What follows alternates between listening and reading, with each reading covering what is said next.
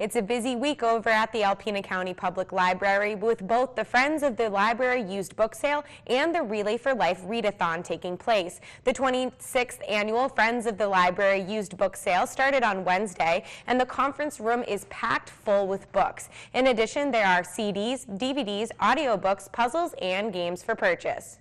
Friends of the Library are putting that on, and they just do so much for us. So this book sale is their big event of the year, and everything that they do to support the library is just so greatly appreciated.